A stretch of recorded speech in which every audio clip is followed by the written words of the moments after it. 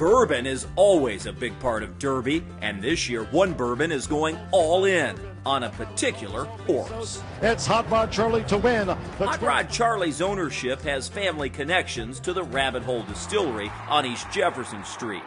So the whiskey makers there have come up with a new cocktail in the horse's honor. The Hot Rod Charlie Julep. Bar manager Ashley Angel reveals the secrets to how it's made. This is simple, easy, a flair on the traditional julep.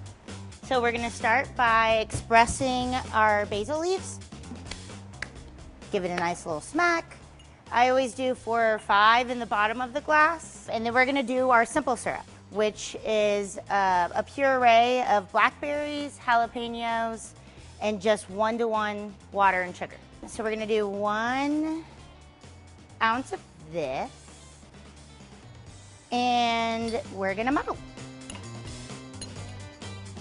We're gonna add a little bit more ice on top. The traditional use is the crushed ice, and I like to just like mix it up, and then here comes the good part.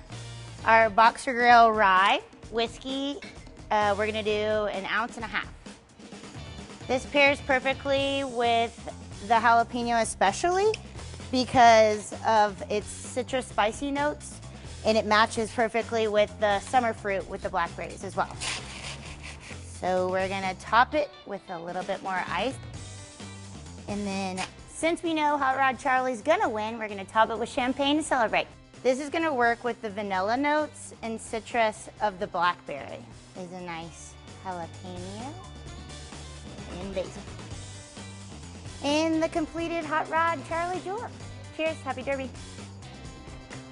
No matter what happens in the Derby, one thing's for sure. Hot Rod Charlie is guaranteed to be a winner, at least in the julep game.